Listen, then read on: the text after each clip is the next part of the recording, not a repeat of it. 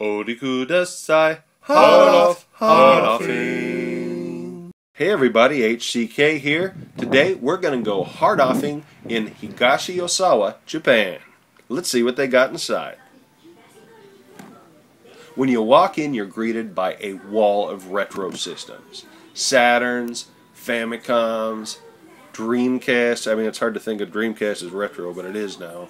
Mega Drive, Super Famicoms. It seems like they got it all. But they also got this. That's a Capcom CP System 2 A-board. You need that to play arcade games, like the Street Fighter Alpha series. Continuing on, this is F-Zero expansion pack for the 64DD. Now it's supposed to come with the 64DD, but they didn't have one. There's Mighty Final Fight for the Famicom, Super Deformed Beat 'em Up. Up here is Puyo Puyon, which is Puyo Puyo 4 for the PlayStation. There's Power Instinct for the Super Famicom. And down here, these are MSX and X6800 computer games. Real retro. You never see those. It just blew me away. And then these bins, just full of good stuff, overflowing. There's Final Fantasy V, the soundtrack. There was so much good stuff here, I didn't have enough money. Up here is a Famicom game, there's a PC Engine game, and above that are Neo Geo MVS cartridges that are supposed to be used for Neo Geo arcade machines, not the home console. They don't work in them. So somebody here was obviously an arcade collector. That is so cool and so hard to find at used shops. Now going through the bins, we got Wonder Swan games, Gunstar Heroes for the Game Gear, Yu Yu Hakusho for the Game Gear, Sidearm Special. This is an X-rated Mahjong game for the Saturn. More Yu Yu Hakusho. Sega Mark III game there, Space Harrier. And Sailor Moon S for the Game Gear. Somebody dumped their Game Gear collection. It's the Rockman racing game. Of course, Rockman is Mega Man in the States. Over here, just more stuff. I can see that blue Famicom cartridge is Rygar. There's Super Castlevania 4, Metal Gear. I always wanted to play that. That's a platformer.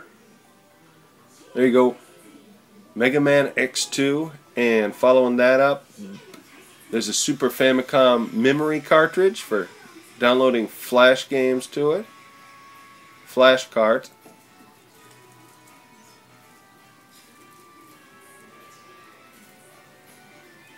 Over here, just more great stuff. The great thing about going into hard-offs is you never know what you're going to find in these. It's like hunting for treasure. There's Mega Man 7 for the Super Famicom. Now here is an X6800 game. This is Emerald Dragon. As you can see as I open this, it's got a cool case for the discs in there. Underneath that, the instruction booklets and a map. When I open up this case, boom, discs. Now, I don't know what's on that disc. Could be a character disc. That says it's the Emerald Dragon demo on it. And then there are the actual game discs underneath that. So you're getting extra stuff when you're buying this used. This is their prestige case. Unbelievable prestige case. Neo Geo Pocket. You saw that game copier. Coming down here, Undercover Cops. That's a $260 Super Famicom game. Soldier Blade. There's a porno Super Famicom game. The Metal Gear Premium Package just comes with oodles of stuff. Game and Watches.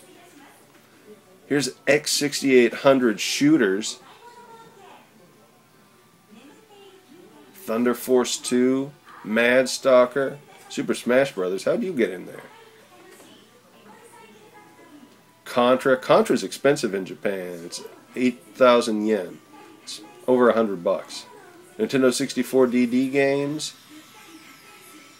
an original soundtrack for Link to the Past. There's a loose copy of Contra in there. Now here's their junk section. You can see a Neo Geo CD. That's an MSX1 computer right there. And just bins and bins of Sega software, PS2 software, random games. Let's take a look in the random games. These are MSX Fan Disk Station games. Underneath that, PC Engine and Game Gear games.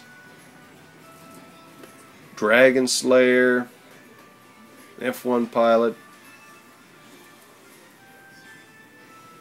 You see a lot of Far East of Edens. A lot of those. More PC Engine games, Neo Geo CD games in there. Xbox, they're considered just junk in Japan. Over here, Saturn games. Mega CD game stuck in there. Some good games in there. Dead or Alive, Godzilla, Street Fighter Zero.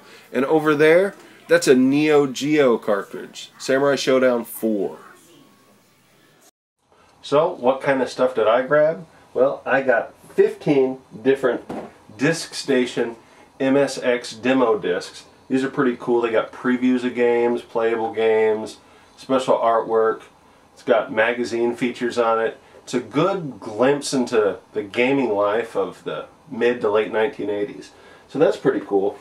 And I got Wanderers from Ys, Ys 3 for the MSX, as well as Ys 2 for the MSX. And Ys 3 is really cool because it comes with an 8-all mouse pad. It comes with some cards you can give to your friends and do whatnot with. It's got catalogs in it. I mean, really cool stuff. Really awesome thing about these games from the 80s, though, is the care they put into doing things like instruction books. This is the instruction book. It's hard-covered, full color. I mean, just absolutely great instructions. It even has music at the end. So that's what I got. Unfortunately, these games are all on 3.5-inch discs. And my MSX machine that can play 3.5-inch discs is in the States right now, so I can't play any of these. But the good thing is, I was able to pick up this and this. Now, this is a Hudson B pack for the MSX, and this is a Hudson B card. They're not like regular ROM cartridges. They're not like your regular discs. They were special. Here's what a B card looks like.